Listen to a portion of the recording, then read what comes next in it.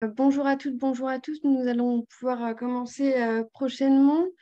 Nous sommes très heureuses de commencer la saison de ce séminaire en recevant Els Consuegra de la Vrije Universiteit Brussel, désolée pour la prononciation, qui va nous présenter les dispositifs de formation des enseignants à l'éducation inclusive.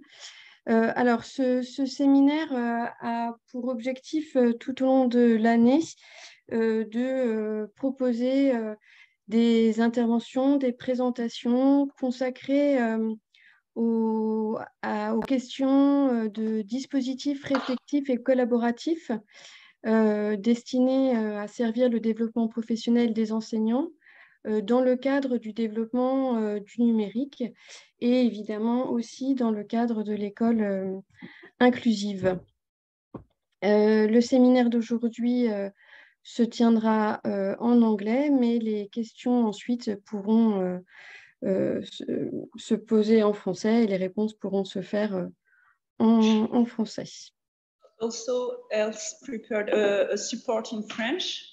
So Els is a professor, and she speaks a lot of languages, including French and Dutch and English. And she's gonna basically make the presentation in English, but with a support in French. Donc les diapositives sont en français. Et pour ceux qui sont en présentiel, on a trouvé un moyen et d'ici 5 minutes, ça va apparaître. Normalement, vous avez tous reçu le lien. So you can do that.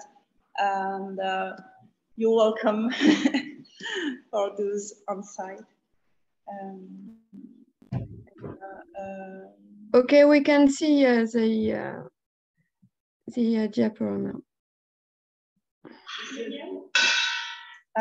Okay, if you didn't receive it, How did you send it? by email. Oh no, before. Okay, I'm gonna deal with that now. Maybe for now she's just introducing her things, and you can deal with. I'm sending it, and also it will be on in a few seconds.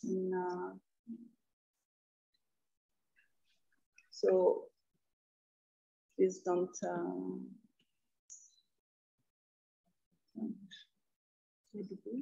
I think you can begin, okay. Unless you think it's necessary that they have this in front of their eyes. So there is a slide saying formation des enseignants pour l'éducation inclusive. Donc, good afternoon, everybody. Welcome to this session. My name, so first, what is the program? Yeah, obviously the ones who are present here physically cannot see the slide, but on the slide is just the program. So first I will give a short presentation and introduction about myself and the Brussels context in which we are working and training teachers. Then I'm going to go deeper in to the definition of inclusive education. I'm going to talk a little about definitions and also some models and indicators that already exist and have been published. And then I'm going to present to you a study which we performed, Helene and myself performed, where we did a systematic review of review studies on how to train teachers for inclusive education. And we will present 10 principles that we have extracted from these review studies that are principles for effective training of teachers for inclusive education.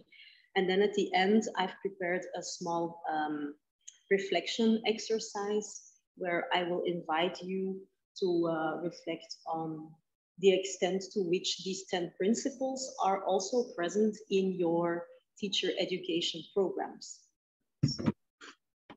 And that's the content of the presentation. So to begin, I will just briefly introduce the team and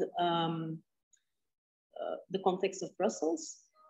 So I'm now sharing a slide with 3 pictures on them. one of them on the pictures is here in the room, which is Helene. Helene has done her master thesis on the topic of how to prepare teachers for inclusive education, and she's now doing a PhD with another colleague of ours at the Brussels Teacher Education Department. Another colleague on the slide is Margot Lonville. Margot has started this academic year in our team, and she's working on inclusive education at the VUB. So this is a policy research that she's doing about how to make our own university more inclusive. And then the third picture is my picture. I'm, as Muriel already mentioned, I'm a professor in the teacher education department at the Multidisciplinaire Instituut Lerarenopleiding at Vrije Universiteit Brussel. And I'm, well, all three of us, Margot, Helene, and myself, we are educational scientists, so pedagogue. Voilà. And we are situated in Brussels. Brussels, the capital of Belgium. And there we train teachers. And, you know, I could, at the beginning when I was preparing this presentation, this situation of Brussels was part of the presentation because I really only presented like the findings we found, like the more abstract findings we found in the literature about how to train teachers.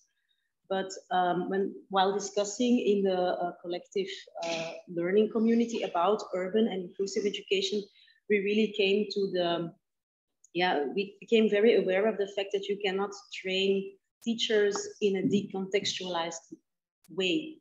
You have to take this neighborhood, your particular environment into account when training teachers.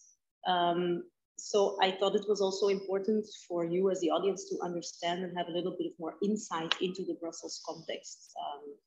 So Brussels is a capital, a very big city, urban. It has 3.4 million of inhabitants. If you take the agglomeration, the bigger agglomeration of the city, and it's the 5th richest region of the EU27, but it also has quite a high percentage of poverty. 1/3 of the population is living in poverty in Brussels. And also, and I think this is very typical for many cities, you have really this contrast between the richer south and southeast and the poorer center and northwest of the city.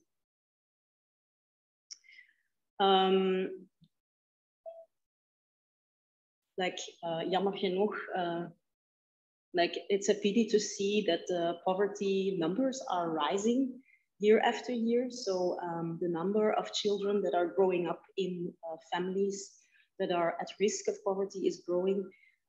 Here and on the slide, I just put like, it's a graphic of the number of the percentage of children aged 0 to 3 years old that are growing up in poverty from 2000 to 2017. And you can see that it increased from 15% to 25, 26%. And this figure stops in 2017. But just for those in presential, I see 3 who don't have a computer or are not connected to it. They cannot see the thing. Just Girma, Ankarna, and Laurent. You don't have access to the things. I'm not succeeding in making this work. I'm gonna try to Sabina again, but maybe you try to pair with someone who has a computer, or you open yours. Yes? Okay. And Girma, if you want to access the slide, maybe you can just go with Shruti or with Ankana. And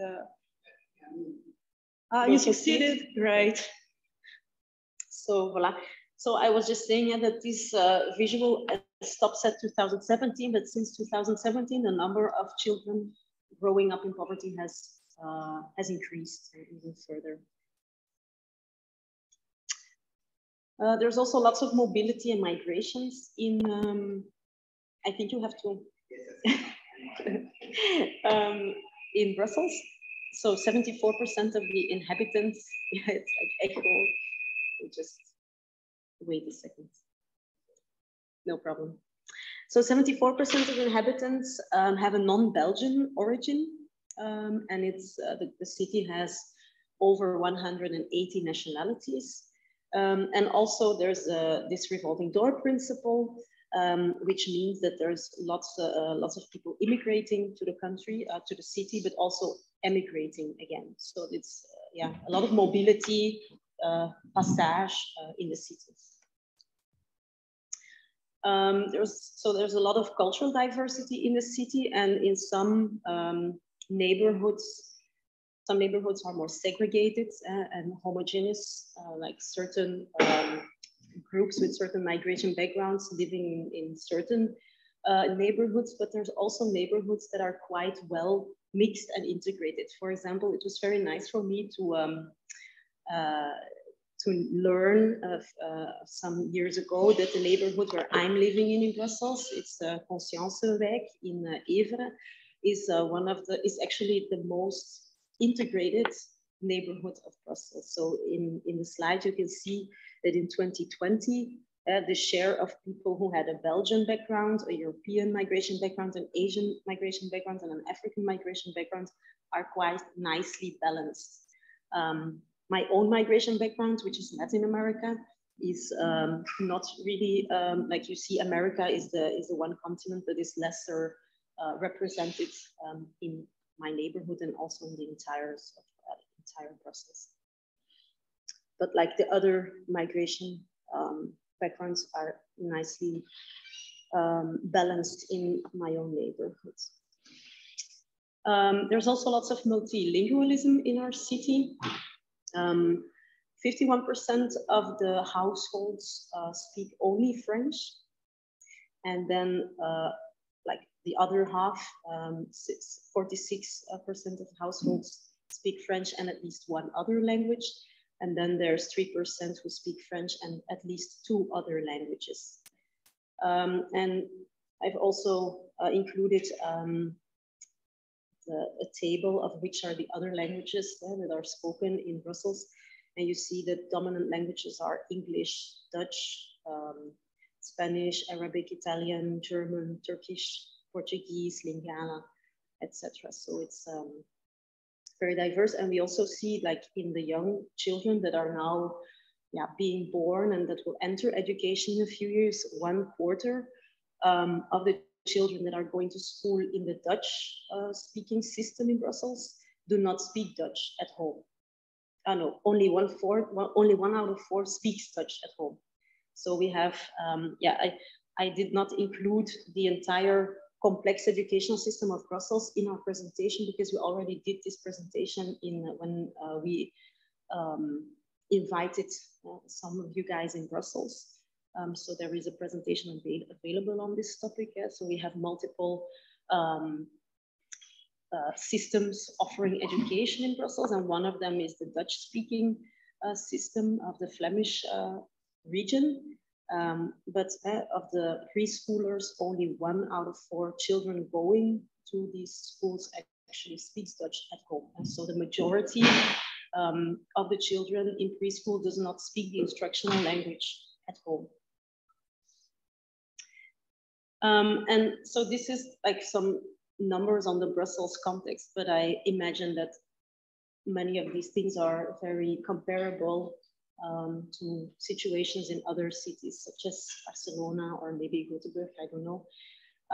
But there's of course certain commonalities that are present as challenges in very urban contexts. And we see that in big cities are usually richer, but they also have more inequities.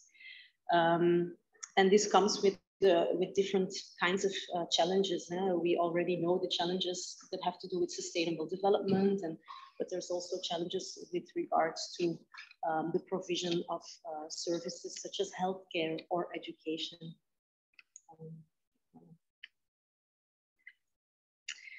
And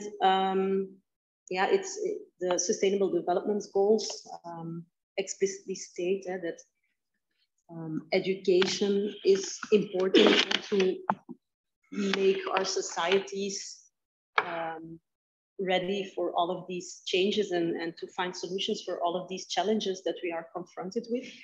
And ensuring inclusive, equitable, and quality education and the promotion of lifelong learning opportunities is key to build prosperous, healthy, and equitable societies. So I think we can all agree there's lots of challenges societies are facing today, and there is great consensus that education is a crucial resource to tackle these challenges.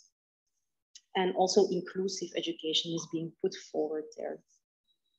So then, if we look into this concept of inclusive education, what is it exactly? Because we already mentioned it a few times. There's some authors that have done the amazing work of reviewing different definitions that are being used presently.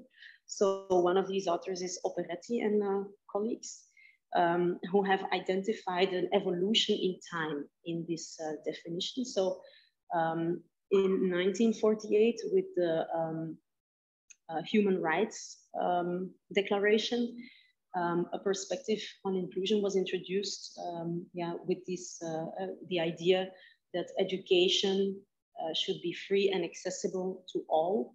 And this was the first notion of inclusive education. And since the 1990s, you see an increased focus on students with special needs, students who have disabilities or a handicap. These are and how to include them in education in particular is at the focus of definitions in that time. And since the years 2000, the definition broadens and the focus comes to lie on different kinds of marginalized groups. So not only students with disabilities, but for example, also students who do not speak the instructional language at home, or students who are growing up in poverty, or students who have a migration background and another cultural or religious background that might be oppressed, etc. And then since the year 2005, we see that the definition has broadened even more, and this idea of education for all is really the standard. This has become the standard, and it's really about creating maximal learning opportunities for all students, and not only those who are vulnerable for some reason, but for all. So you see this shift from a deficiency-based focus on particular groups towards a very broad and more appreciative approach on inclusion and education for all. And then at one of the, you also see that some terminology that is being used next to inclusive education is also teaching for diversity, appreciating diversity, and terminology like that.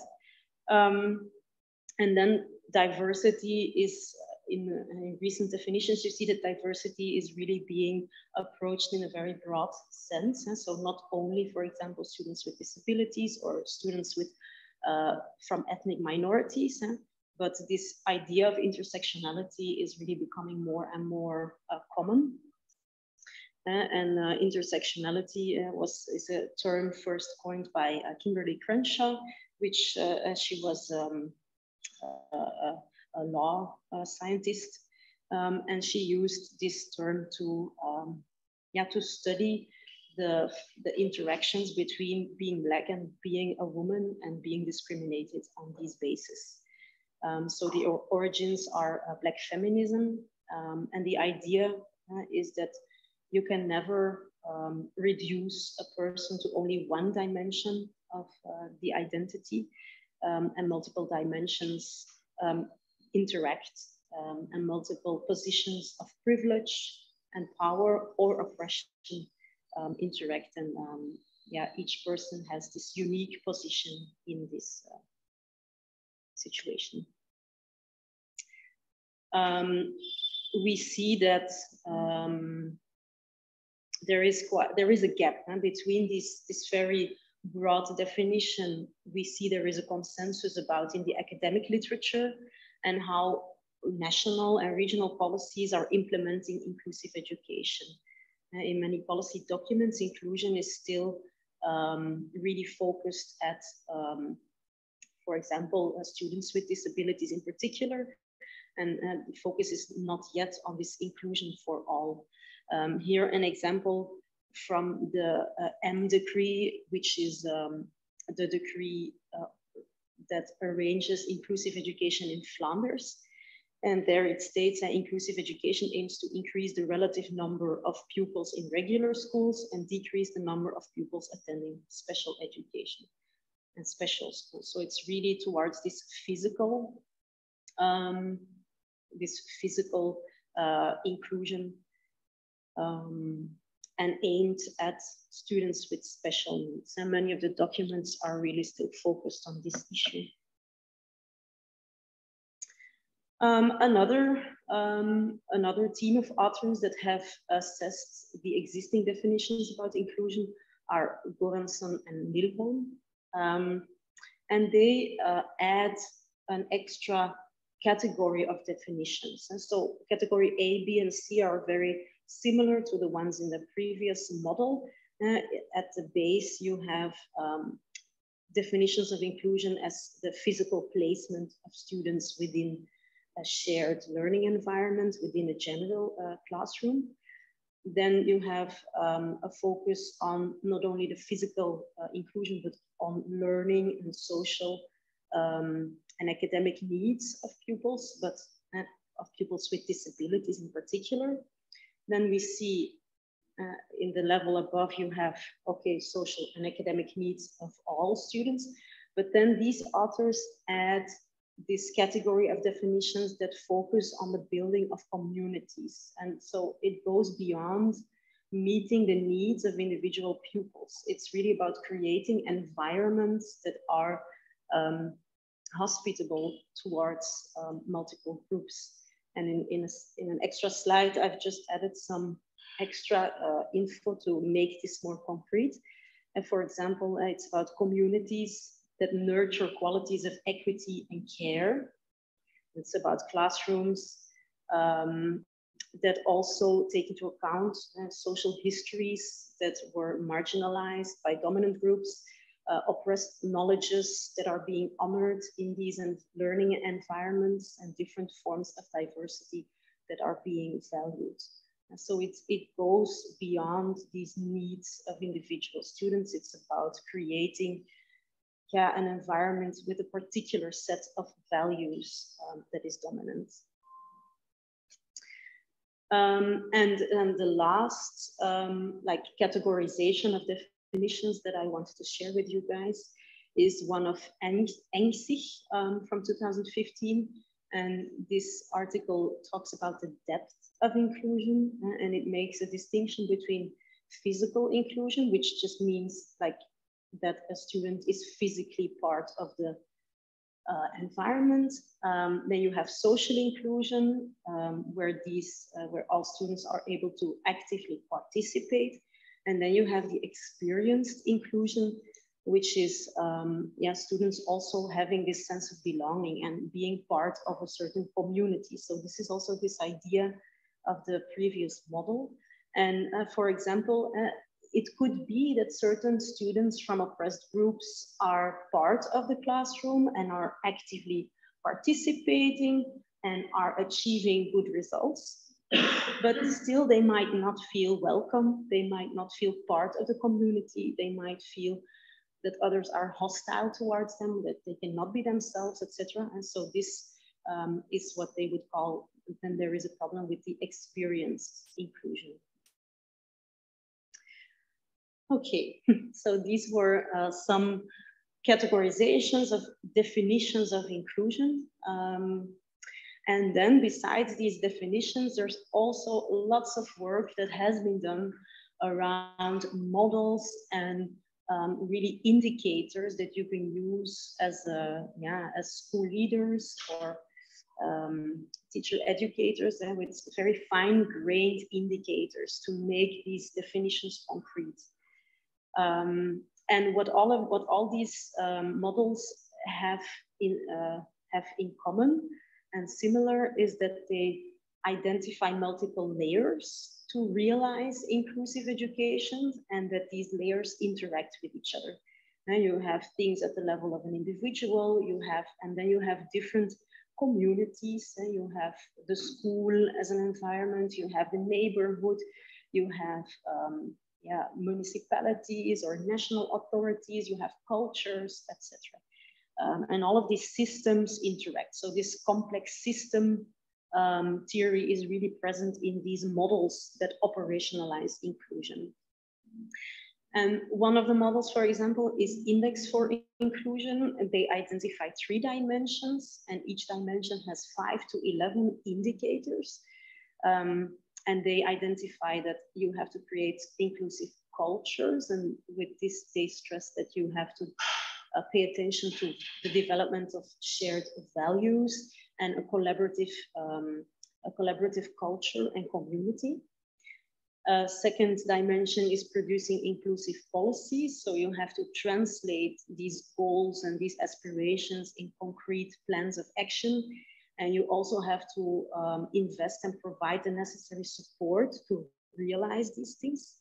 And then the third dimension is the actual practices being realized in the student-teacher relationships. And so it's about orchestrating learning environments which are responsive to diversity, and also mobilizing other actors in the environment to co-create these learning environments and using them as resources. So this could be other students, this could be parents, this could be partners in the neighborhood, local communities, etc. And then just to give you an example, I will not go into all of these indicators, but it's to give you an idea, like each of these dimensions has been worked out with a list of indicators. So this is really fine-grained and an interesting tool to work with.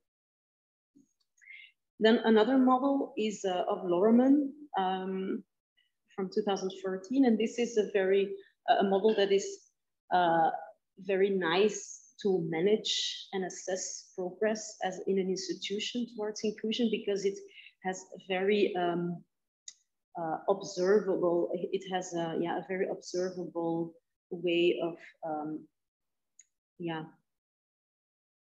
describing these indicators.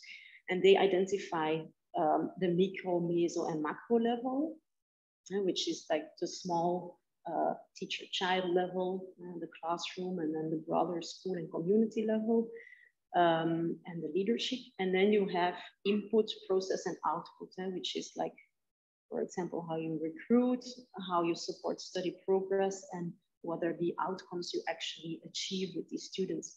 And for each of these fields, they have identified several indicators of inclusion, which you, as a management team, you could like go and inventorize for which of these indicators do we already have numbers, and can we see where we are, and then monitor your progress.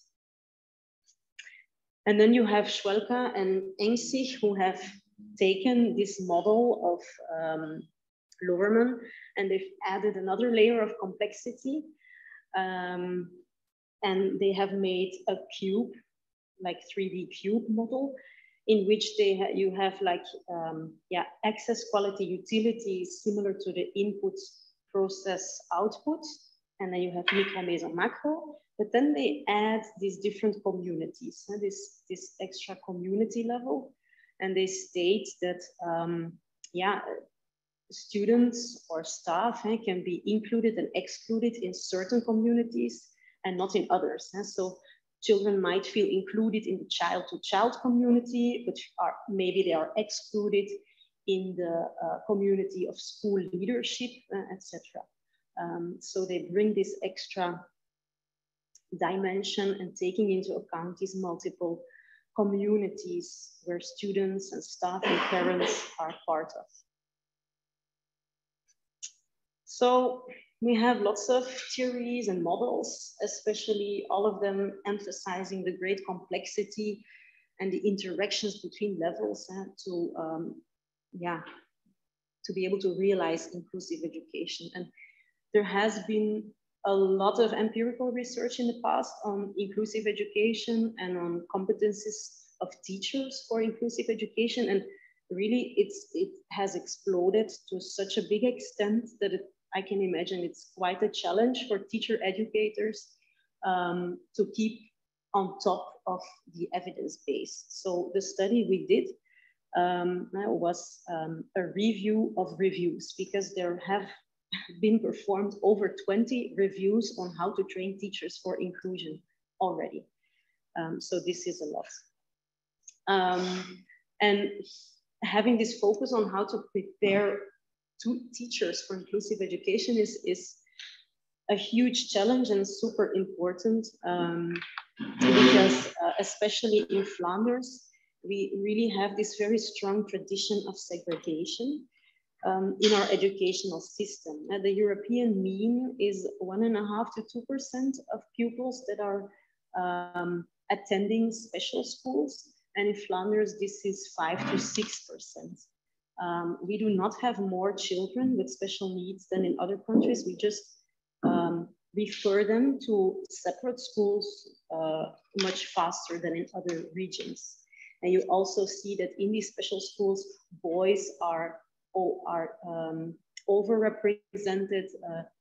Children from migration backgrounds are overrepresented. Children growing up in poverty are overrepresented. So there's quite some evidence that it's children who have behavioral issues, emotional issues that are being referred to special education. We also have a huge gap between this super diverse pupil population and a predominantly white female teacher teacher population. Here in this slide, you can see in the dark blue, you see the percentage of teachers with a migration background from certain countries. And in light blue, the percentage of pupils with a migration background from these countries. These data are already 10 years old. And it's data from first grade in secondary education, so 12-year-old pupils. And it's like one of the only things we have, because in Flanders, there's no official data on these topics. So this was one study we did on inclusive education in more than 6,000 pupils and their teachers, and we gathered this data. So we have an idea about this cultural gap between students and teachers, but there's no official monitoring on this topic. But what we see is that in Flanders, the main migration background is Moroccan, Turkish, Eastern European. But like the very few teachers who have a migration background in the Netherlands, France, and Germany, which is like the neighboring countries. And this is like a different migration profile. So there's really this gap between an increasingly diverse student population and a very white teacher population. And this is also the reality in Brussels, where this gap is even bigger. And with like more than 80% of teachers who teach in Brussels come from outside of Brussels to teach in Brussels, and then they go back home in the evening, and so they come to work and they go back home. So they are very much not very familiar with the Brussels city and context. Also, 17% of Flemish teachers states, only 17% states they feel competent to teach in multi-diverse contexts. So less than 1 in 5 says, I feel competent. Whilst every classroom in Flanders is becoming increasingly multicultural. And when we did in 2020, earlier this year, we had a conference for Flemish teacher educators, and the teacher educators that were present there, they filled in a questionnaire, and only 1 in 4 teacher educators said they felt competent to prepare student teachers to teach in multicultural contexts. So also in the teacher education population, teacher educators don't feel competent, and teachers themselves also don't. So there's really this huge need to learn and grow in this regard. What is an additional challenge is the fact that in the most disadvantaged regions that need the most qualified teachers, because there's lots of challenges that need to be addressed. Schools in those neighborhoods are working with the least experienced teachers, and Flanders is has the lowest percentage of experienced teachers in disadvantaged schools of all OECD countries. And this is really a sad reality that we see in Brussels daily.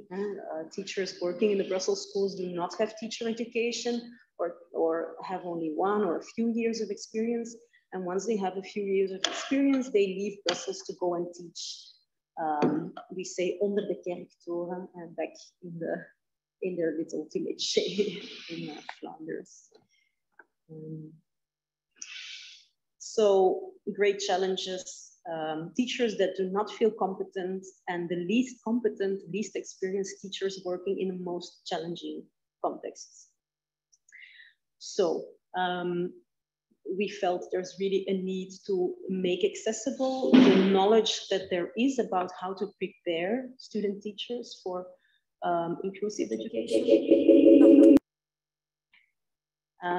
Because when we were looking into the topic in the literature, we found many review studies that had already been done. So what we did was identify the systematic reviews and meta-analysis that have already been performed in the past on how to train teachers for inclusive education. And we summarized these results and we summarized them in 10 principles for effective teacher education for inclusive education. So this is just a visual of our first search phase, which we performed in April, May 2020. So this is the method with which we searched the databases, Web of Science, ERIC, ResearchGate, Google Scholar, and Scopus. And we ended up, after including and excluding based on a set of criteria, we ended up with 15 review studies on this topic. And we performed a new search in December 2021. And this yielded an extra 11 systematic reviews. So in total, we have 26 systematic reviews that have been published previously on this topic of how to prepare teachers for inclusive education. So we've gone through all of these review studies and we summarized the takeaway messages. One of the things we did was summarize all of the attitudes, knowledges, and skills that these articles mentioned that were crucial to teach to student teachers. And we departed from the concept of competencies in which you have attitudes and values. And then you also have knowledges which are reproducible. And then you have skills, and that's how to do things in practice. And yeah, I will not read them all. You will have the slides. They will be sent and made available. But you can see there's a huge range of topics that has been identified as important competences for inclusive teaching, ranging from reflective practices and knowing your own identity and being conscious of your prejudice. And the knowledge base ranges from psychological frameworks, sociological frameworks, philosophical, political, etc. And then you have also a set of skills like communication skills, research skills, collaboration skill sets. So this is the first thing we did.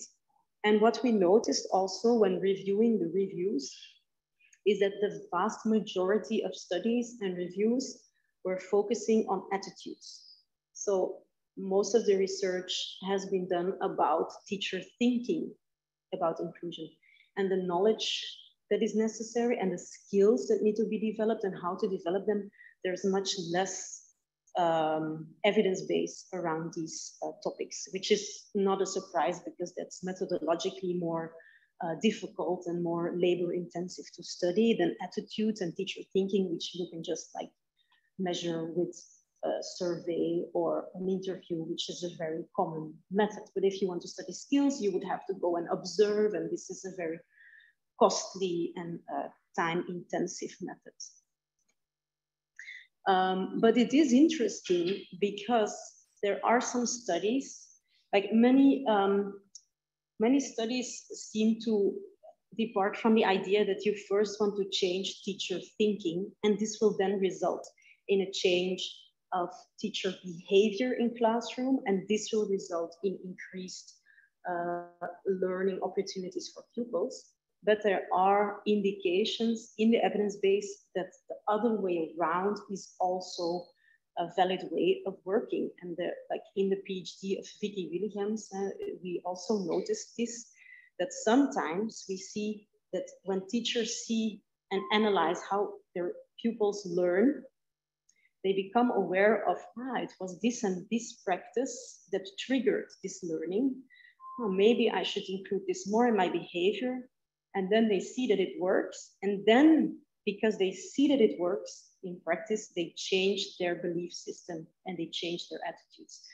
And actually, if you go and look into the literature about theories of change and how teacher professional learning occurs, all of these models have these arrows going in both directions, but still much empirical research focuses only on the direction from thinking towards behavior and not in the other way around. So we feel that there is really great potential in investigating this other in the other direction of the causality as well. And then we found 10 principles of an effective teacher education curriculum for inclusive education. A first one that really popped out in almost all of the studies is the fact that attention for inclusion should be integrated in the curriculum from the beginning to the end, and also not just in one course, but actually in all courses. It should not be something isolated. It has to be, part of the culture and the community. So that one was the first one. The second one is having attention for inclusive recruitment and study progress. We should be able to create recruitment and selection procedures in which we ourselves have attention towards diverse profiles, diverse needs, possible biases we have when selecting and recruiting, etc. Also, there's lots of studies focusing on the fact that we should have and attract more diverse teachers. We should attract more teachers with a migration background, for example, or linguistic diverse background. And we see in research that these profiles tend to opt for teaching more often as a second career than a first career. So there is some research suggesting to focus heavily on second career teaching paths and training second career teachers as a strategy to increase the diversity of the teacher population. So that's also something, if we want to have a more diverse teacher population, we should focus on programs that are feasible for working students who want to change careers, and not only focus on the ones who choose to become a teacher as their initial study choice. A third element we found, no surprise, is critical inquiry and self-reflection. A lot of authors stress the fact that dealing with diversity in classrooms and providing opportunities for all is just impossible if you do not adopt an inquiry stance. It's not about reading some tips and tricks and simply implementing them. You really have to go back and forth between abstract theories and what we know works from evidence and empirical research, and seeing how you can implement this in a particular setting with knowledge of the context of learners and the environment and possibilities in the school, etc. And this is only possible if you follow some sort of an inquiry cycle. So this is also recurrent, you see, and there's lots of models: action research, lesson study, practitioner research, communities of practice, etc. But the basic idea is this inquiry stands in the following of a systematic inquiry cycle and self-reflection. A fourth element is mentoring and coaching, especially if you put students of teachers in authentic learning contexts, they will also see lots of counterproductive examples and models around them. They will see teachers who are exhausted and are not performing well, or they will see someone doing a certain thing in one classroom and they will think, oh, I can simply copy it and do the same in my classroom. So it's, and then they lose this responsiveness to the particular elements of their class. So what's crucial and what is being stressed throughout the studies is the fact that we need mentoring and coaching before practice and internships, during and after. And then it's no problem. Like there's also this discussion about, should we have student teachers training in special training schools that only model like the good example? Or do we place them in authentic school settings where they also see not so good models of teaching? And it's okay to put them in authentic settings if you provide the appropriate mentoring, because then these examples can be a very valuable source of critical reflection and analysis. Voilà. A fifth element is community-based learning. And I think with the visits we had here in Cergy today, I think we really saw how this can be made a reality. So it's being stressed that you should not teach student teachers in a decontextualized way. You should prepare them and model and make them familiar with these collaborations with the community, and giving them opportunities to co-create learning environments together with these relevant stakeholders. So this community-based learning is also recurrent. Then a sixth one is teacher education continuum or lifelong learning, and the fact that teachers, when receiving their diploma, they will not be done learning how to become an inclusive. Siri. Siri thought I was looking for a toilet, but I wasn't. So where was I? So they will not be done learning about how to become inclusive teachers. Also, a lot of the knowledge about certain special needs and how to include them in education is still being built at the moment. There's not yet a consolidated knowledge base on certain topics and issues such as multilingual education. Like every year there's new insights. And so teachers will have to continue learning. And as a teacher education institution, we should prepare teachers for this lifelong learning, but also take up our responsibility in training in-service teachers and school leaders. Because if we only train the new teachers and like the sitting teachers are not being professionalized enough, then the transition will be slow. And so we should collaborate with services that do in-service teacher training to make this transition faster.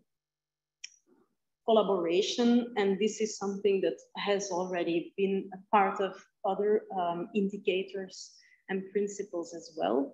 But obviously, given the fact that this inclusive challenge is so diverse with so many layers and systems that are having to do with it, it's not a single teacher that can create an inclusive learning environment. So you have to collaborate with people who have experience or expertise, who specialize in certain topics, who add voices that you do not have, etc. So this collaboration with teachers within schools, there's a lot of research being done on this topic. Less is known about how to support collaboration with people outside of the school, which is also crucial for inclusive education. Safe spaces. If we want student teachers to fundamentally inquire into their own knowledge and beliefs, if we want them to doubt themselves in a fundamental way, and see themselves from a different perspective and do this in a critical way, then we have to provide safe spaces. We have to create environments where students can feel completely free to speak their mind and think without being judged on this. And so we need to create some spaces where they can make mistakes, where they can say the wrong things without them being immediately judged on this. Usually this is being created in reflection sessions, and then not having an evaluative function for these reflection sessions, for example. But also there's examples of really like physical spaces where students can do activities that are maybe extracurricular, where they can reflect on their identity or whatever. And then special needs. There has also been some research into, should we focus on like the whole list of identity characteristics that students can have and how to deal with them, like autism, HDAD, cultural diversity, linguistic diversity, gender diversity, etc. And should we focus on all of these things individually, or should we keep it more general? And literature shows that only doing the general is not enough. And if you only teach your student teachers about what is inclusion in general, that is not enough. You always also, it's more effective if you also add in-depth knowledge about particular special needs and these knowledge frameworks. And then the last one is about the use of technology. There's quite some research. It was not so much, but it looks very promising about how we can use technology to improve the way we train student teachers. And like there is multiple interesting pathways. For example, the use of video in reflection sessions, because video allows to bring this complex reality of a classroom in the reflection session. Which allows for a much richer reflection than if it's only based on what someone has on someone's memory or a written report of this. And so if you bring this video into the classroom, it's a much more powerful way of reflecting on how to deal with diversity in the classroom. Also, another interesting example was using like a digital role-playing to train parent conversations.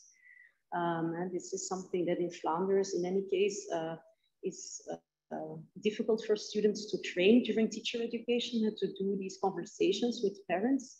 Many schools do not want student teachers to do these things, but it's really crucial for inclusive education. So colleagues in Ghent, for example, did an experiment with digital role-playing with actors to train parents' conversations. And you also, there's another study I recall where missing voices were brought into the course via digital materials. And so it wasn't possible to invite all of these speakers but then they entered these things digitally in the course. And this way you had much more perspectives present in the course. So these are the 10 principles we identified in the literature as things to keep in mind when designing the curriculum for teacher education programs. And as a discussion and reflection, what I prepared is a Padlet with all of these 10 criteria. And my suggestion would be that you go to the Padlet and you rate each of the 10. Can you copy that? Oh, I can copy paste the link in the discussion chat. Yeah. So that we can all. Let's see. I will copy the link in the. I already have plenty of questions. Which slide was it? Here we go.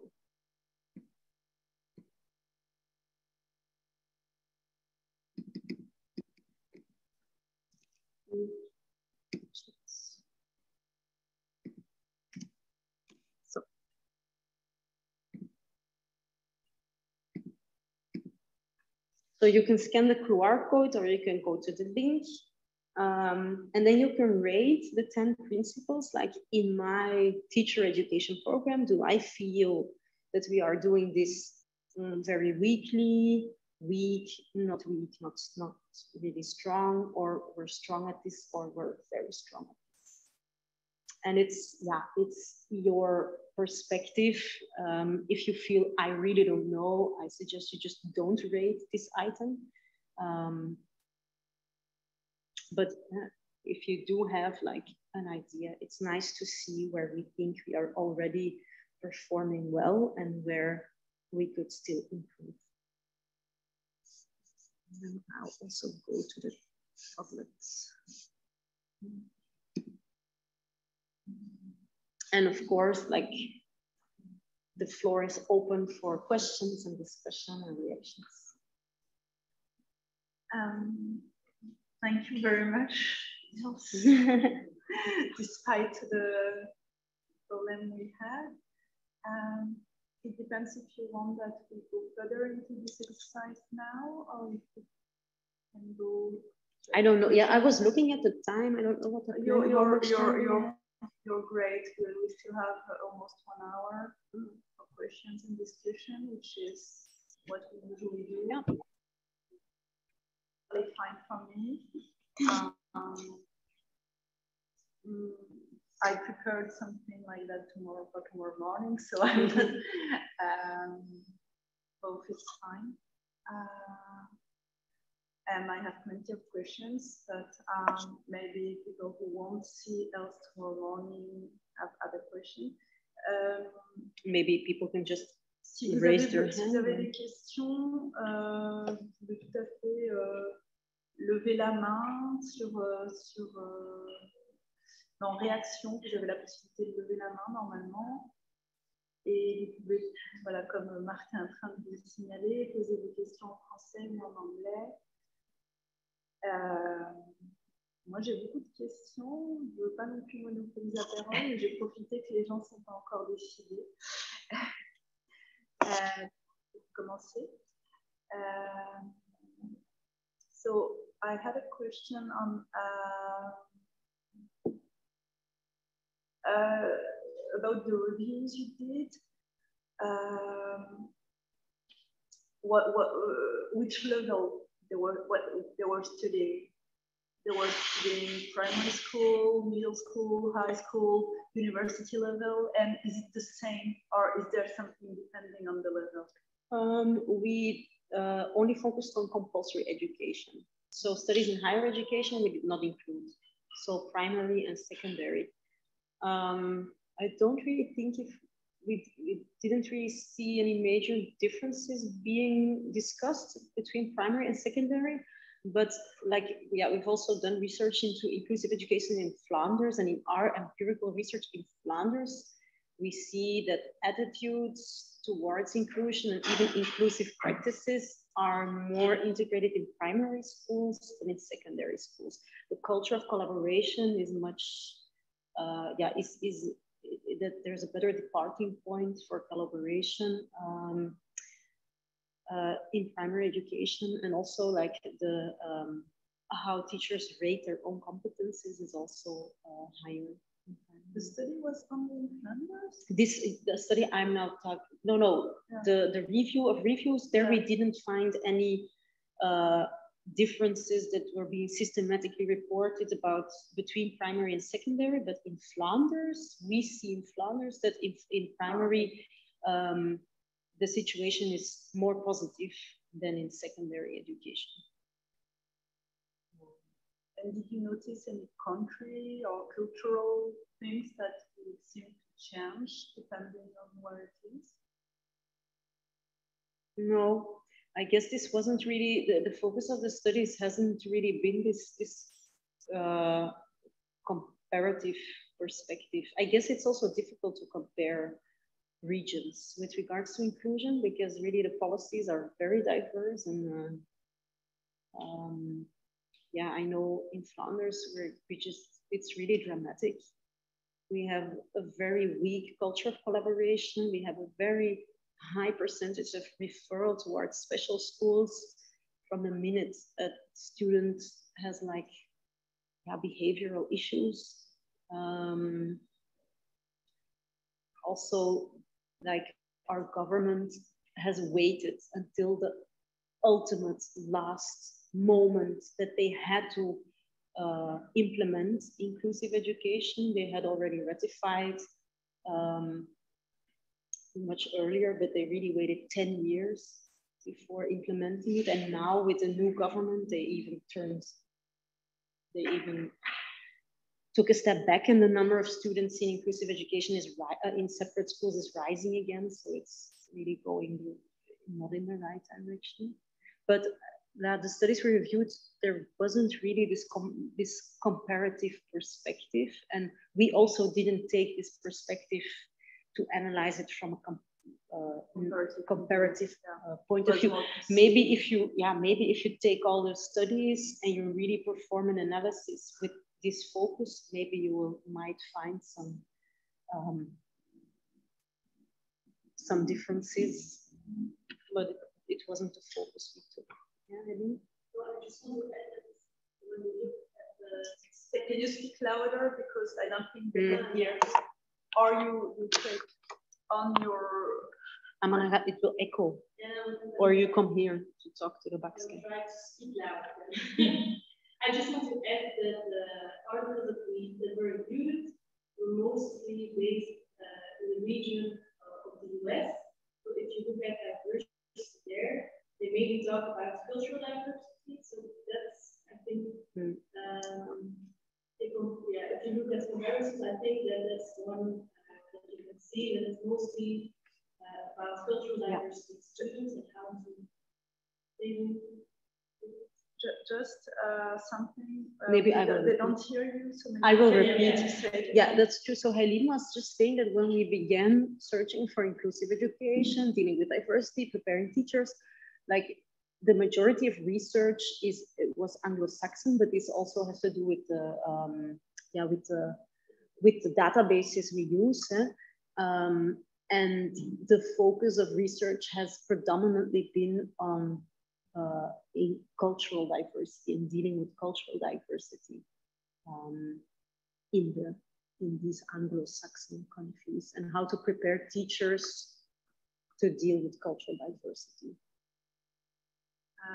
Marlène Martin has a kind of polemic remark. Marlène, you want to ask a question? Yeah, I don't have the chat open, so. Okay, I'm going to read what she says. It's in French. I know Marlène does speak English. So she says, merci pour cette présentation. L'école inclusive est une exigence éthique, mais il me semble qu'on surestime parfois ses possibilités. Okay. she cannot. So I will translate it by thanks for this presentation. Inclusive schooling is political demand, but we overestimate the possibilities of it. Unfortunately, despite lots of training and everything we can do, all difficulties cannot be overcome, and it's a reality which some families have trouble to hear, and which is painful for teachers. I concur, and like some authors even state that inclusion is like a utopia.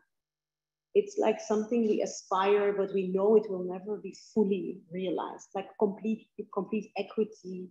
Like we know that this is very difficult to imagine that this will one day become the true reality. So it's like, but still, and this is also something that is being stressed in research, that as teachers, we have to maintain our belief that it is possible and that we can have impact and that we can have a positive, we can make a difference. Because having this stance, this growth mindset, this positive utopian thinking, teachers who have this are more effective and realize better learning outcomes in their pupils.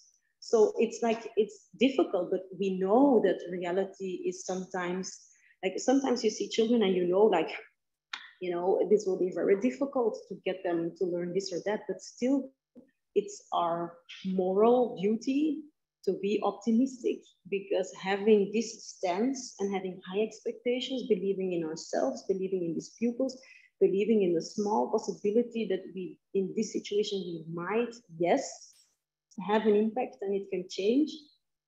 Having this mindset makes us more effective teachers. So yeah, it's like a doctor who will do, who will operate on someone. If he knows the success rates are only 10%, he will not begin the operation like, oh, it will not work, you know, but hey, no, they begin the operation thinking this will be the one that works. And I think in teachers, it's the same, having this mindset, even though we know it's like, even we know then how difficult it is to change this systematic inequalities and discriminations. We know it's not easy, but we have to believe we can make a difference. And we must not become cynical, I think, because we are more effective teachers if we are utopian and optimistic and maybe naive. So I think because Marlene is in a transportation, but she replied only to me, and she said, of course, everything that can be should be, but so this leads to false hope or the idea that we don't adapt ourselves enough. Yeah, and this I don't think so, because this is also this inquisitive stance, I think. It's not just like this false hope, it's knowing the evidence base and knowing that having this optimistic view will make us more effective teachers, but at the same time knowing that we have influence, but also the influence has its limits. And then at the end of the day, also being able to see this complex system and understanding that we and our influence is only one of the elements, but it's the one element we have influence on. So I think we should do whatever we can with this, but then also when necessary, see the bigger picture. So it's about, and I think this is complex and this is not easy to train teachers in, to have this understanding of this complex system and knowing that yes, we can have an influence, but yes, it's also limited. Yeah. What she says is from the teacher's point of view, which is the point of view of this seminar, she understands, but then Marlene is leading a laboratory school, so she's in touch with all the parents as well, and she says the communication with the parents is hard, and it's not only, as you've said, there is that community-based thing, and it's not only, and as we said this morning, it's also all the co-education. And so at one point, I guess we have to take that into account as well. Yeah, and I think this is really something lots of teacher education institutes are really struggling with still. I think we know we should be more community-based, but to bring this into practice is difficult, especially since we are not being funded to being this outreaching. Like this is also, we're also part of this Flex Labs in Utopia, which is about, reaching out towards community and lifelong learning, but all of these partnerships with parents, neighborhoods, basically in Flanders, the university is not being funded for these things, so it's under pressure, and this really is a challenge. And I can only concur that this is very difficult, and it's also, you can bring teachers to see this complexity, but we should also, work with all the other stakeholders and parents and pupils themselves, and to try and see this complexity. But I can only agree that this is a big challenge, and I think there's still lots of work to be done. Well, she said she agreed with you about communication with parents. Yeah, and especially, I don't know how it is in your regions, but in Flanders, really, many schools do not want this, that student teachers communicate with parents. And then it's difficult to have students train these skills. So I'm very surprised. I'm looking at, I mean, it's only like 6 to 8 people who answered, but the grades are very high. I was surprised as well. So there is that, it seems like most of us think that we're doing great. We're doing great for inclusion. Well, actually, that gives some optimism somehow. And after what we saw, maybe we are optimistic. We just saw a classroom in which we couldn't guess who were the kids with special needs because they were so well included that we just don't know. I mean, if you know, tell me and hear my take, because some of us don't know.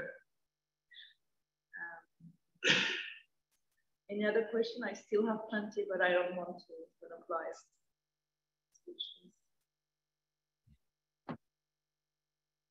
Moi, j'ai une question.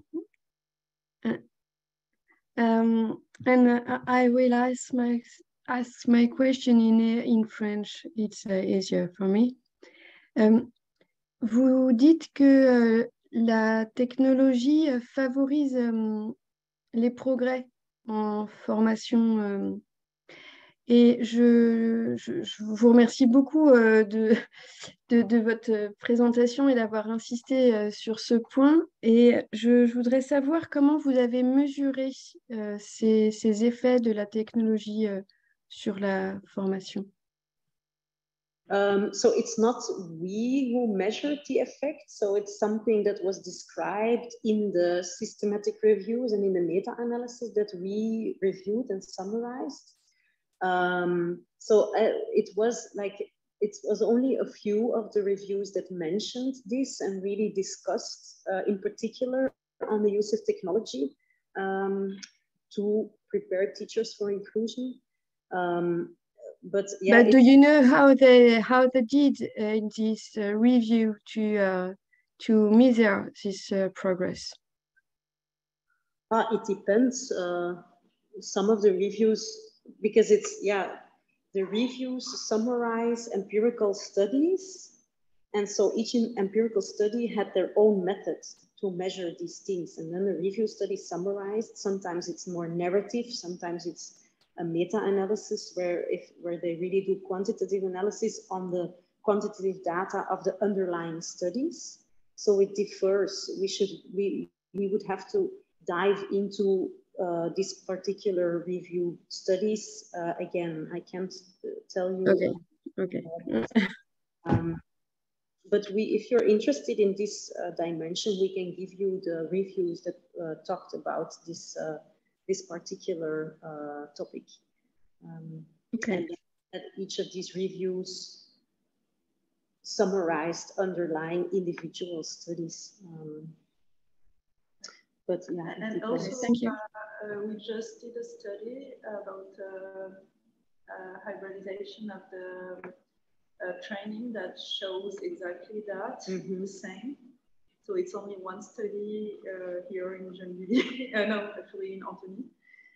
But and the explanation we had is that they learned how to use digital tools and work collectively at a distance, and that's something they keep and transfer to the kids. Like they learn how to organize a collective document, like a Framapal or whatever, and then they use it, or they learn how to use a WhatsApp group to prepare things together with teachers, and then they work more collaboratively, and they transfer it.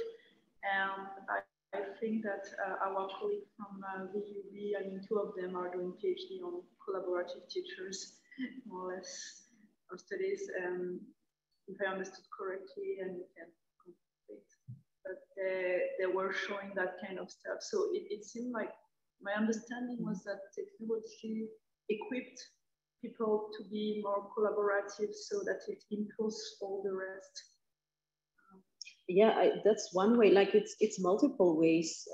That's one way it can be used, but also we saw it as a method to really bring in some knowledge frameworks. For example, from minority. Like I was in a doctoral committee of someone who used a digital platform to bring in the stories of native communities of that country, and to bring these portraits and these voices in the course for students to be familiar with the histories of different subpopulations in the country.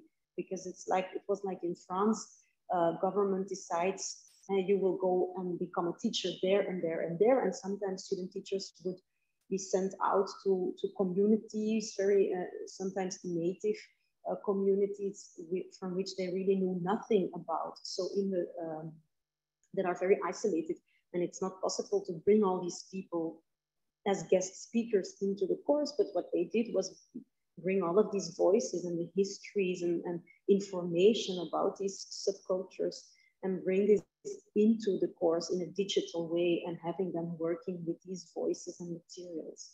So it's really different, and also like the role playing with actors in a digital setting to train parent conversations, to explain things, and with different scenarios and so. So it's really very, I found it very creative, out of the box sometimes, these ideas about how we can use technology for inclusive education and to train teachers. And the methods that they used were different. Sometimes it's really like a quasi-experimental design with knowledge tests. Sometimes it's more case studies. Yeah, it depends on the type of evidence. Yeah. There is a nice question in the chat saying that there is a theory estimating that technology is a major factor for inclusion, but also a big problem in terms of equity and chances of equality. So how can we fix it? Yeah, and of course, I think in higher education, students that are studying to become teachers, like a lot of students from vulnerable groups have already fallen out. And the ones that are reaching higher education, like the issues of accessibility to technology are smaller than in compulsory education, but still present. And I do feel that I think universities in general have some policies about making these technologies more inclusive also. But I don't know if programs themselves really think about this so much. In our teacher education program, we don't really have active reflection about the question. Well, we are beginning these reflections now about the way we use technology in our blended programs. Is this actually inclusive? Because we noticed, especially for this site entry group, so we have people who are 40, 50 years sometimes, have been working in a sector that they have not been using technology a lot, and then they come in at our university to train to become a teacher. And they have, you know, they have 1 week time to get familiar with 5 to 6 different platforms. And immediately from week 1, they have to collaborate with other students who are, you know, who are already familiar with all these things because they have already studied for 5 years at university. And we see them really struggling. So we see there's this significant group of site entry students of teaching who are falling behind because of the amount of technology we use in our program. And so we have just begun to see this very clearly, also with the COVID pandemic, of course. And we are now thinking about how we can deal with this. Yeah, so, but we don't have an answer yet. So, but yeah, this is, and I think it's with many things, like technology in the end is a tool which can have positives and opportunities, but also negatives and challenges. And finding a way to balance them is not easy, but we will have to find. Slavica, do you want to turn on your mic and ask a question, or do you want me to ask it?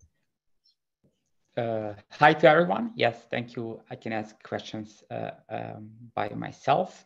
Well, thank you for a very nice presentation. I had something in my mind. Do you think that technology enhanced learning research community can do a better job in supporting teachers in their education, but also in their teaching activities in respect to those 10 characteristics that you listed? And I would personally like to know very much what would be your recommendation for the community, what would be the most crucial direction for research and development? That's a big question. I don't know if I can give you an answer right now. I'm thinking about conversations we had recently about this topic as well. I did a couple of weeks ago, I was a guest lecture at one of the partners in the Utopia, and it's students who are designing digital learning environments. And one thing I learned from them was that the main challenge is how to build online and digital learning environments that still maintain a level of personalization and that are not completely abstract. And especially for the topic of inclusive education, this is important, I think. If you want to train teachers in a digital environment for inclusive education, how do we not lose this authenticness and this focus for individuals and persons and not see it simply as something abstract, a story here or there? So how do we, so I think this is really a challenge for them. Like when I was interacting with those students, they immediately saw this as a challenge. So for example, one of the things we were contemplating about is, wouldn't it be nice if we could make these virtual walks in different neighborhoods and have students with virtual reality go on these walks, and then they would have a student, a pupil from a certain school explaining, this is me, this is my life, this is where I live, I walk to school in this way, and in my school you find this and that, and then having some different perspectives and seeing this great diversity, like different lives of pupils that are attending schools in Brussels, or in schools in Paris, or in schools in other cities, etc. And then, but then the challenge is, how do you, yeah, it's like, it's not fiction. How do you keep this real and authentic? And so, yeah, I think there's a lot of interesting questions to be asked in this regard, but maybe like one that is important is how do you keep it personal, and how do you do not decontextualize too much in trying to make it digital. But I'm not an expert in technology, so I think it would be interesting to ask. Actually, I asked in private, Larissa, isn't what will your postdoc? And he said yes. So I think it's interesting to brainstorm with technology experts and I think that's something we should work on in our community. Thanks a lot for raising up that question. Martha has a question, and I know you will answer yes, so it's not really a question. Can you send us the bibliographic references on this topic of the effect of technology in training? I'm very interested, as you know, in that question too. And I'm pretty sure. Maybe this can be like a sub-project in our learning community, that we make like a folder in our learning community with in the research community. Yeah, in a research community, a folder with studies on like could be an interesting. Yes, it will be. But the seminar is not only concerning our research community, so let's be inclusive towards any person. If there is no question, then I go on with mine. I was wondering if you noticed maybe 1, 2, let's say 3 specific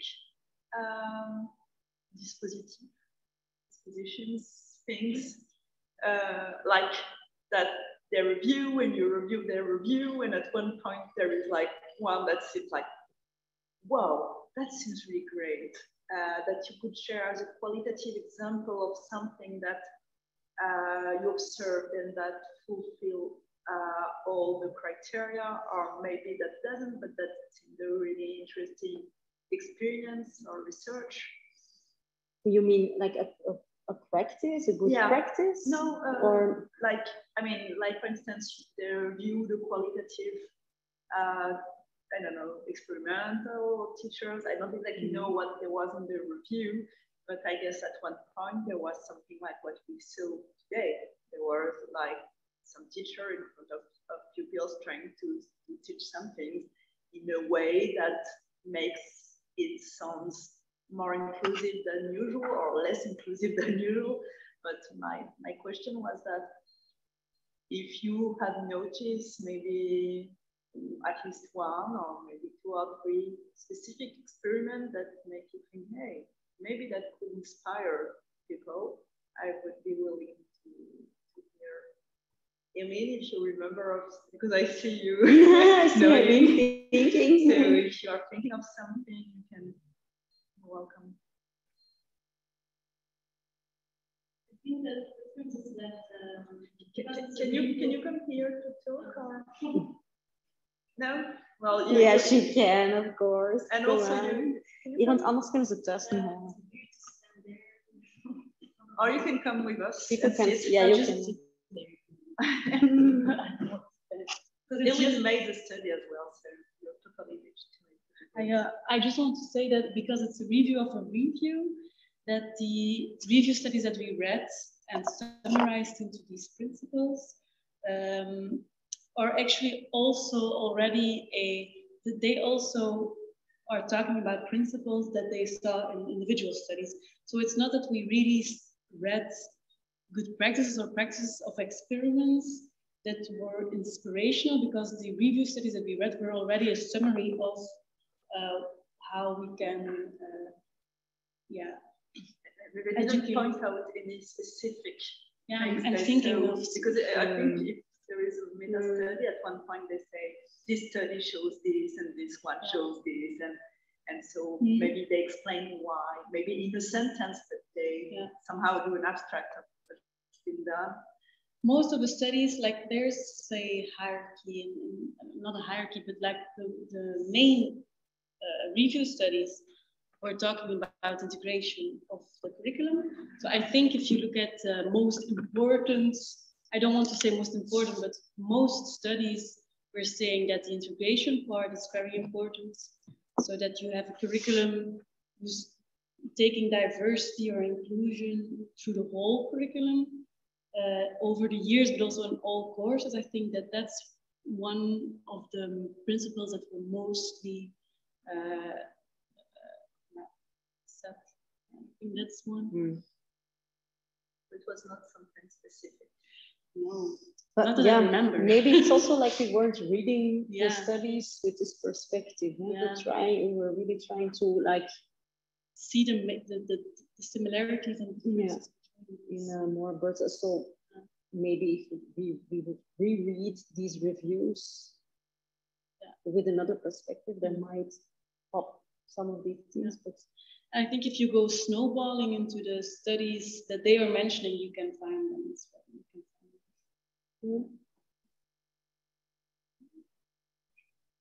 Yeah, for me, the surprising part was this technology.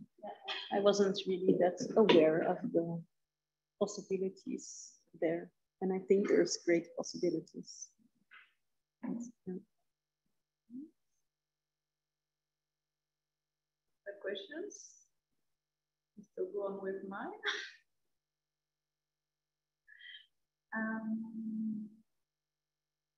I was, the other question is of something I had was about something we just took previously, and I was wondering if you could deeper the links with the collaborative teaching and maybe the research of your colleague that you saw,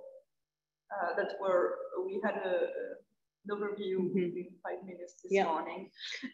Yeah, so this collaboration is really key to realizing inclusive education, because as the review of the reviews also shows, you really need to have knowledge. It's not only a question of certain attitudes and beliefs and certain thinking, you also need to have knowledge and skills. And also these knowledge and skills need to be subject specific. So if you want to create an inclusive environment for, it's dependent on, you saw all the knowledge frameworks. It's a lot. It's from decolonization to ethical frameworks, and with the study volume that is today present in teacher education institutions, it's not feasible to make each teacher an expert in all of these dimensions and topics. So you really need to look at competences for inclusive education, not as something that is present within an individual teacher, but as something that is present within a teacher team. And you need to team up and collaborate and specialize in certain topics and create learning environments together, taking all of these aspects in account. And this is really necessary to be inclusive to all. So if you work isolated as a teacher, you within your classroom, it will never be possible to be inclusive. It's just, and also I think this is also one next to the integration element. This is something that is really dominant in all of the studies, that to create, and especially in the studies that are experimental, where they try to implement a certain practice and then assess the effects of it. Collaboration between teachers and within the school, but also with partners outside of the school, it's recurrent. It's always a part of the design. So, yeah, because it's just, as an individual, you cannot meet all of these diverse needs by yourself. It's too much to design and to reflect and to. Matt says but you can say it. I agree. It's always the question of the interdependence of pedagogy and didactics.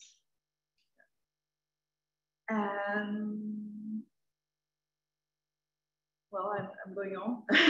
Please feel if you have any question in the room or online, please, you can really ask something.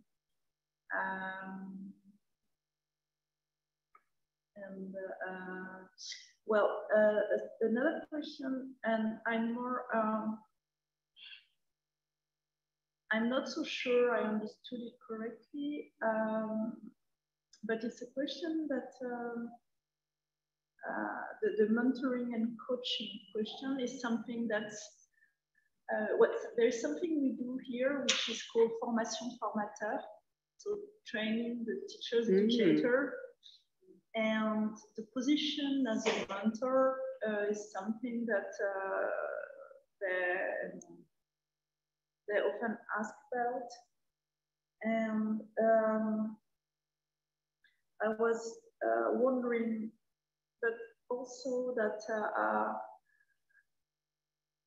most of them, let's say there are two parts. One is the teachers that are on site, that will be the mentor. And then there are the teachers who are here at the university, and they won't feel like they have any mentoring or coaching to do, which I think is a mistake, actually. But I think that most of them don't think that they have something to do about it. And I think that some of them, if they had, they wouldn't feel legitimate to be teaching, because they would feel like, who am I to teach teachers? Because some of them are like PhD students or contractual, they have just a contract. So I was wondering if you could say a bit more about that mentoring and coaching during the training. Yeah, that's that's interesting, because I think in Flanders it's a very similar situation. We have in-service teachers who are mentoring students at the school, and then we have teacher educators in the institution, in the university. But we have more like lecturers and also mentors, also in the university. And we don't really see it as, you know, the challenge in mentoring and coaching is you have to try to integrate theory and practice. And you don't have to integrate these two yourself to be able to mentor someone. You can also support the process of going back and forth between theory and practice if you yourself do not have this practical experience per se.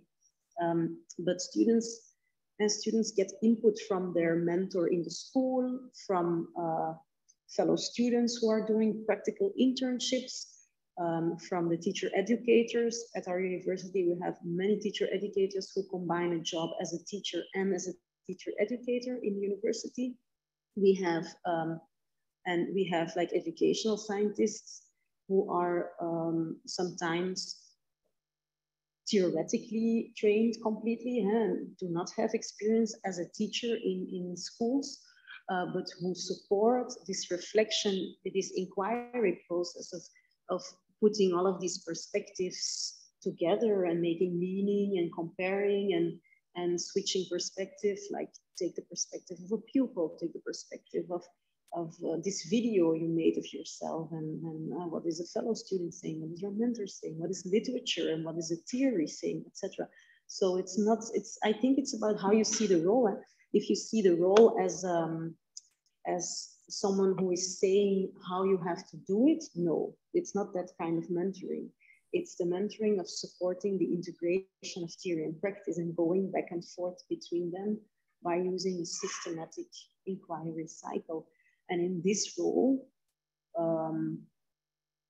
also other profiles can take this role to support this process of reflection. You specifically mentioned the counterproductive model, which is so true. I have in mind during the case study So the situation was that there was a fight during the class, and when he asked his colleagues, most of his colleagues say, "You did not do anything wrong. It's the university which is teaching you wrong."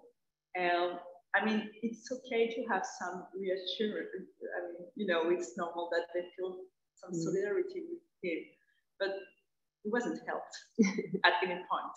He was just told that it's normal, like the system is problematic, you cannot do anything about it.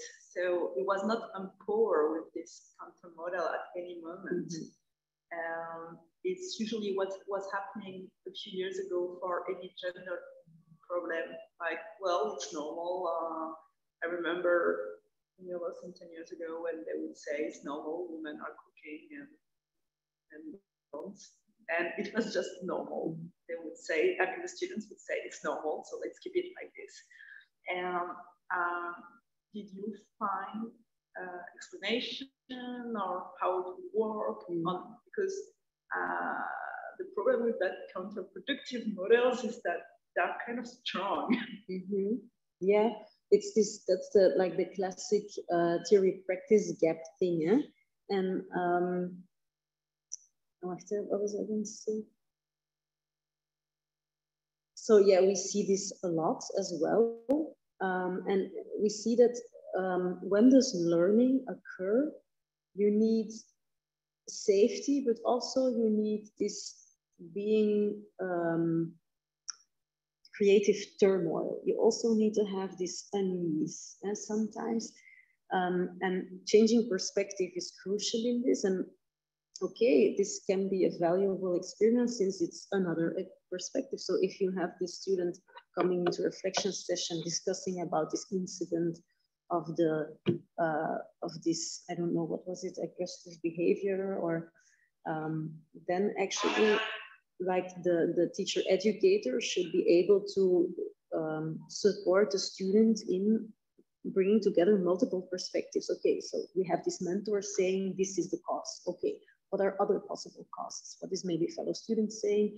What is your teacher educator who's teaching the didactics saying? What is the literature that you've read saying? And putting this together and then making meaning of it. You know, it's and then it's okay. It's one perspective and it's interesting to reflect on it, but it should not stop at. That's the thing, and that's why they stress that the mentoring and coaching should be before, during, and after the practice experiences, because they experience things and then you have to work with these experiences. Otherwise, they will just copy behavior without reflecting. They will just make their own, and it's not this inquiry anymore. It's not this multi-perspectivity anymore. So, is there any? Well, thank you very much. Is there any more questions? You can answer French, English, Spanish, Dutch, German, I guess. No, German, no. Okay, so don't ask her in German. I don't speak German anyway. No? Maybe you're a bit tired now. I guess. And a question from the... Okay. Well, if there is no more question, then I guess we can almost end here. I'm going to switch into French for 2 minutes. Pour ceux qui vont être là la prochaine fois, ce sera en français. Et